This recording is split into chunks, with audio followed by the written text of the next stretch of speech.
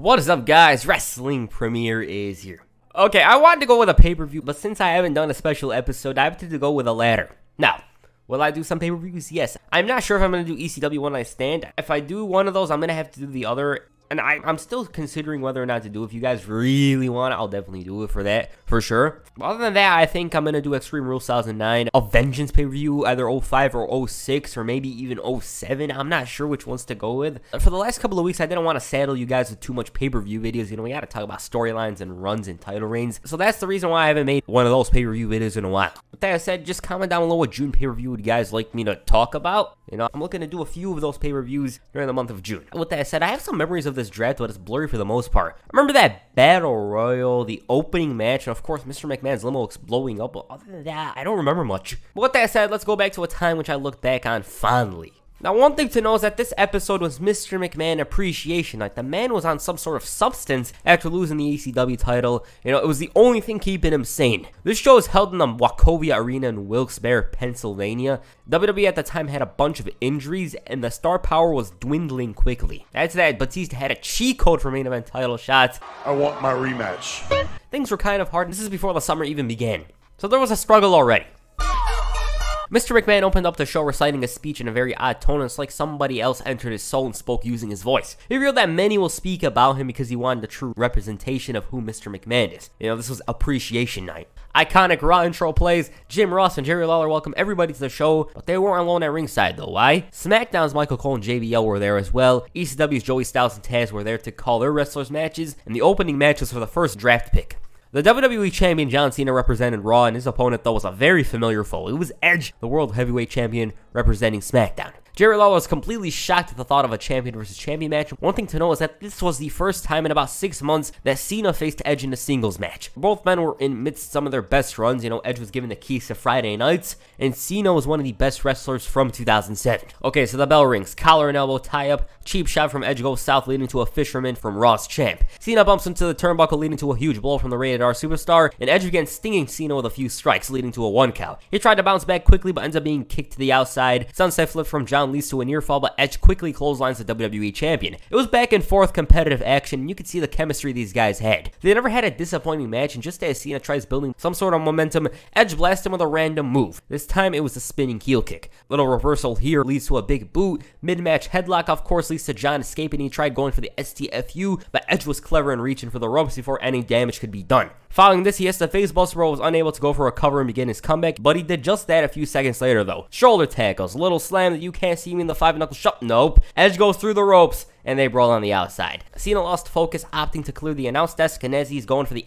FU, Edge rakes him in the eyes and wins the match. You stupid idiot. In kayfabe, John Cena's dumb. You know, he's opting to destroy Edge, whereas the world champion was smart as hell in winning the match by countout. He was intelligent. It was decent, you know, we got to see these two go at it again, and it was of course going to be limited because of the fact that it was a TV match, but it was fun. With the win, MS SmackDown's won the first draft pick. The random program plays, they built up all the suspense, you know, who's it gonna be? And it ends up being the Great Khali. Edge is speechless, and Cena's got a grin on his face knowing what's to come. I remember this moment. I was happy that the Great Khali was going to SmackDown because I was like, oh, Edge, he's gonna get his ass beat or whatever. Just believing in kayfabe back then, it was the best thing.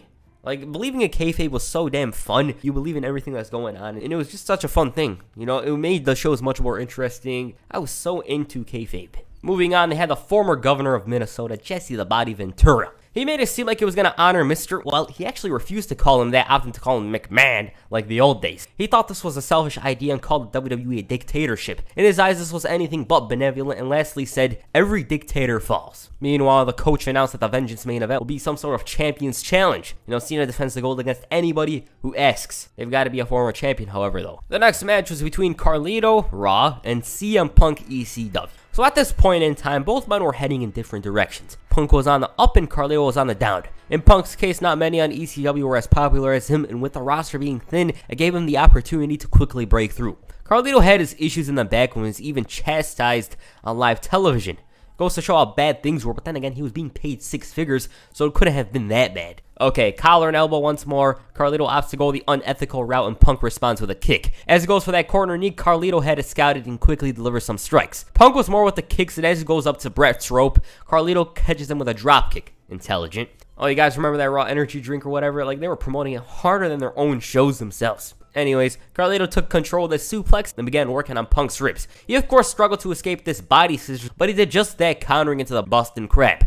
Carlito, however, reached the ropes, and Punk then hits the springboard clothesline, which gives him a near fall. Nice little reversals leads to a kick from Punk, but not enough. Punk hits the corner knee, but as he goes for the bulldog, Carlito tosses him to the turnbuckle before hitting the backstabber. Unfortunately though, Punk crawled to the outside. Once he tosses him in, Punk kicked out at 2. Now the commentary team felt that maybe Carlito would have won by count, but his ego got the best of him. As he goes to the backstabber for a second time, Punk counters and hits a brutal looking GTS. 1, 2, 3. Another entertaining match.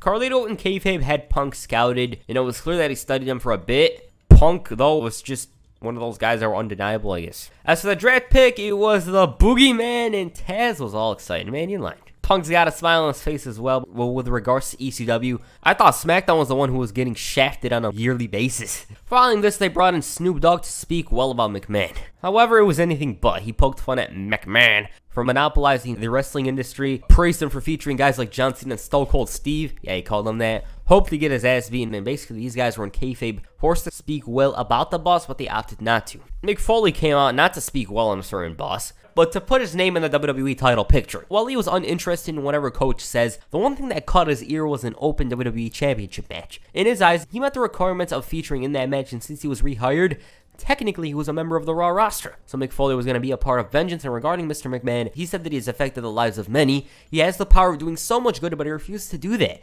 Well, somewhat. McMahon in his eyes was an arrogant, misogynistic egomaniac, and in reality, he lacks friends. Foley mentioned the list of personalities that were rejected, that refused to appear as part of Appreciation Night, and ended up leaving. Okay, for some reason, the feud between McMahon and Foley was planned for years. You know, we'd see Foley speaking bad about him, but it never, ever happened. It was planned for a couple of years. One or the other would turn it down, and it just never happened.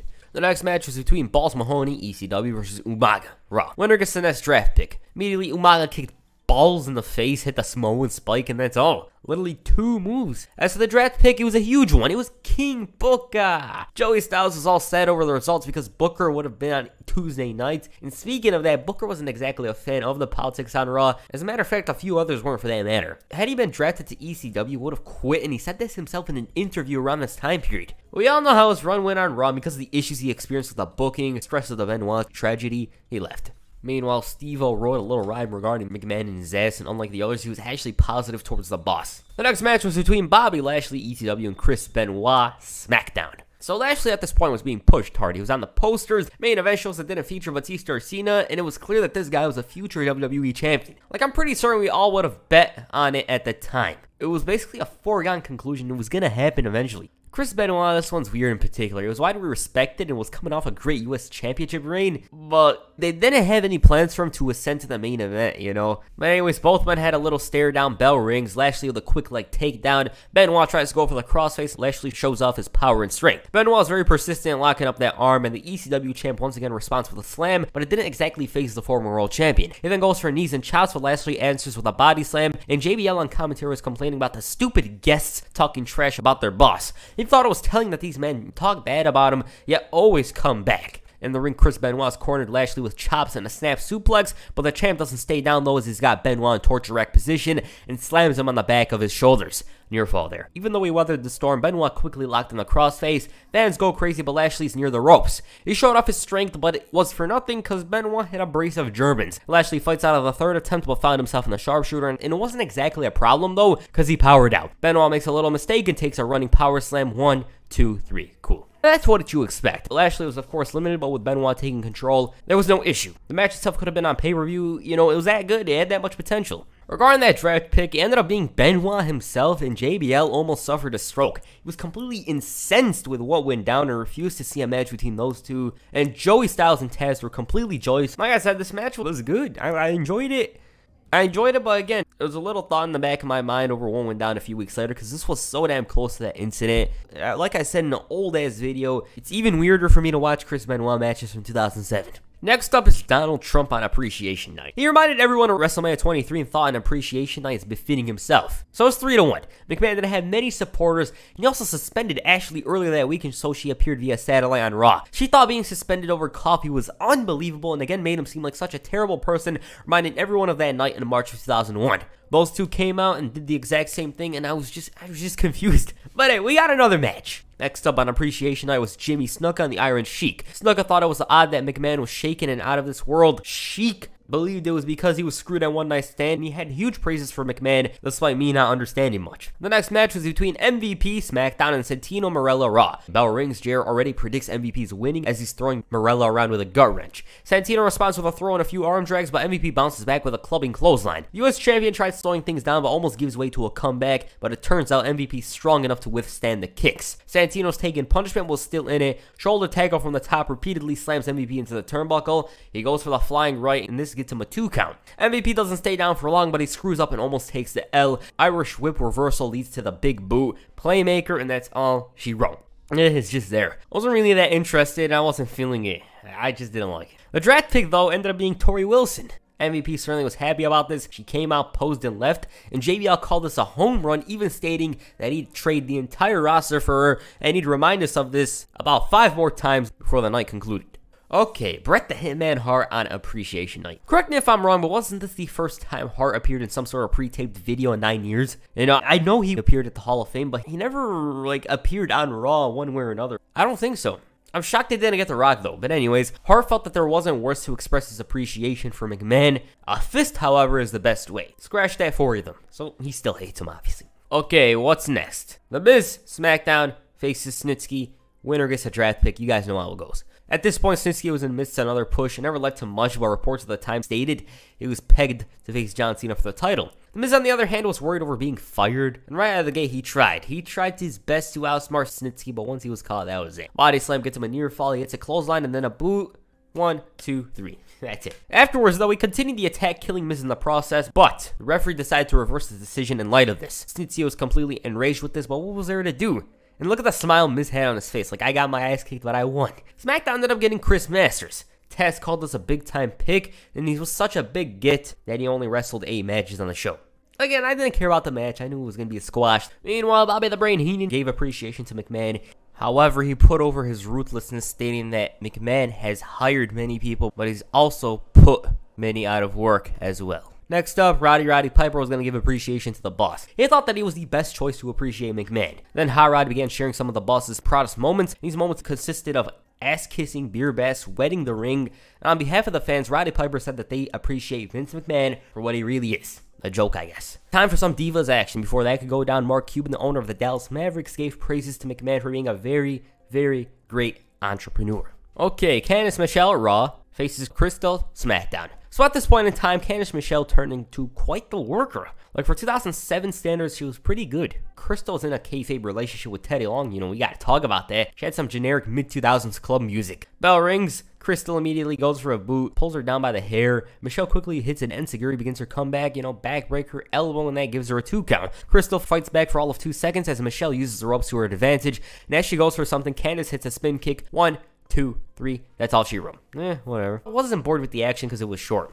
Draft pick, though, goes to Raw. They built up some suspense, and it was a huge get because it was Bobby Lashley. The ECW champion was now on Raw, and poor ECW was getting their stars taken away with no actual returns. Well, they had Benoit at the time. All of a sudden, the coach interrupted. Why is that? Well, since he was drafted to Raw, and since Vince hates him, he's stripped of the ECW title. Lashley, of course, wasn't happy, but on Raw, he was going to be champion. That's it. Because of this, Lashley was given the moniker of uncrowned champion. You'd hear that about 20,000 times in the next month. Following this was a triple threat match. Jeff Hardy of Raw, Elijah Burke of ECW, and Batista of SmackDown. Well, this was over before we began, right? See, Jeff Hardy at this time period wasn't as strong as he would end up becoming by the end of the year. He wasn't an upper mid-carder, he was a straight-up mid-carder, that's all. Also, correct me if I'm wrong, but was this the first and only time Batista faced Jeff Hardy? Burke tried avoiding conflict, but was thrusted in the middle of it, and just watching this match, how in the hell did Jeff Hardy face Batista? He goes to the bomb, but Hardy counters, hits a forearm, and even connects with a whisper in the wind. The Swanton was successful as well, but Burke breaks the fall, and I forgot he was even in the match at this point. Quickly, he goes to work trying to end the match, and just because he looked like a schmuck initially, wasn't the case here. JBL, meanwhile, was praying that Cole gets drafted to OVW, and in the ring, Hardy was quick, giving caution to the wind. He kicked Burke around, but he learned that high-risk moves are just that. Batista comes in, hits the spinebuster on both opponents before wrapping it up with a Batista bomb on Elijah Burke. 1, 2, 3. Ah, damn it. The one match I wanted to see more of ended quickly like that. I was enjoying seeing Batista and Jeff Hardy go at it, you know, first time ever, but it is what it is. Afterwards, the randomizer played, and it ended up being Ric Flair. JBL and Batista were over the moon at the sight of Ric Flair, and you know what? He ended up wrestling a handful of matches on SmackDown. He was threatening to quit, he was angry over his booking and all that, and that's what led to the WrestleMania 24 story. Next up, Captain Lou Albano was to give appreciation to Mr. McMahon. As expected, he trashed the boss and then someone in the arena. The American Dream, Dustin Rhodes, came out to honor McMahon.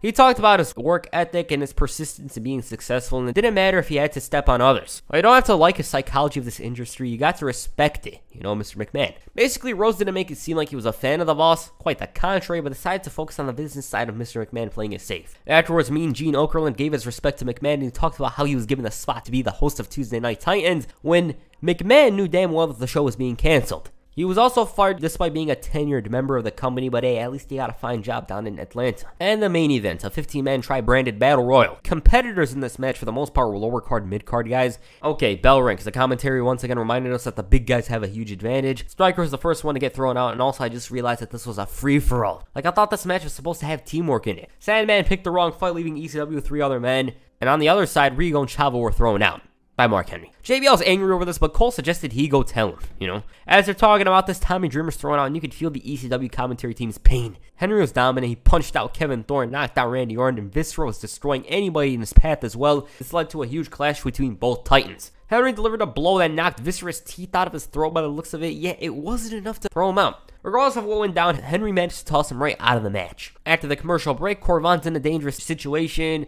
Dykstra and Eugene were eliminated beforehand. Hardy managed to get the fans behind him and managed to eliminate Corvan after dodging the pounds. And Nitro, meanwhile, was going for a springboard and Orton drop kicked him out. Hardy was really building momentum at this point. He bounced Masters on out of there. He held on and got rid of Henry, leading to a showdown with Randy Orton. As the Legend Killers attempted an RKO, Hardy counters leading to the side effect. Orton quickly bounced back though with a backbreaker, but once both men recover, Hardy's in control. He was looking for the twist of fate, but Orton just threw him onto the apron and uppercutted him out to win the match. Wow. I love Battle Royals. You guys know what I think about this. I like it, of course. This gave Raw 2 draft picks. Those picks ended up being Snitsky, of course, from ECW. I mean, ECW just had to have its stars taken away. The second pick absolutely obliterated JBL. Why? Because it was Mr. Kennedy, the fastest rising star in SmackDown history.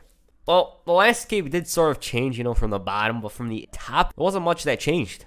Meanwhile, Vince McMahon was pacing around with a worry on his mind, and it was looking like he was coming out to the arena. In the meantime, Stone Cold Steve Austin spoke about Appreciation Day, and he said that he appreciates the opportunity to drive a beer truck to the ring and spray his boss with beer. He appreciated filling McMahon's car with cement. He loved beating his ass in the hospital, and best of all, he thanked him for allowing him to drive in a Zamboni and deliver an ass-whooping. Austin clearly wasn't fond of McMahon screwing him over, you know, ever since day one, he's hated the man, and if only they released this promo uncensored. Jerry Lawler himself couldn't believe that this had aired on TV. Okay, Vince McMahon came out all emotionless. He looked completely lost. So lost that Justin Roberts had to enter the ring and give him a microphone. He was shaking with fear, I assume, and he ended up dropping the mic. Damn, that was a 5-star promo. The commentary team felt that it was odd that McMahon lacked any sense of swagger, words, everything. Like, everything was so damn different about the man. It was a shell of himself. Then, he walked to the back with a slight smirk, and there, every single superstar that wasn't a main eventer was lined up. McMahon was walking towards the wrong direction, and this guy had a smile on his face because he wanted to. I don't know why the hell he had a smile on his face. He thought he was going to stick it to the company or something. Turns out he punished himself and his partner. As McMahon exits the building, he felt a sense of paranoia. As he enters the limousine, shuts the door, it explodes.